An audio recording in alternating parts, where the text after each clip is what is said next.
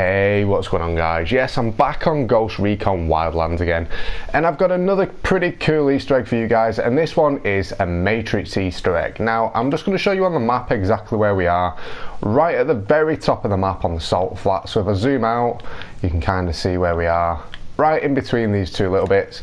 Now, I'm going to turn around, and you're going to see this random little chair in the middle of nowhere, and you're probably wondering, what's that got to do with the Matrix? Well, if you've seen the movie, think about the first one right at the very start when Morpheus and Neo go into the void.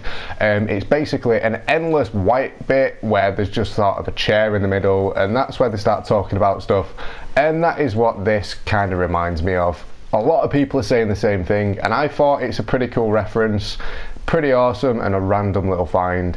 But there we go. Well, I hope you've enjoyed the video anyway, guys. If you have, a like would be awesome. Don't forget to subscribe as well if you are new to the channel.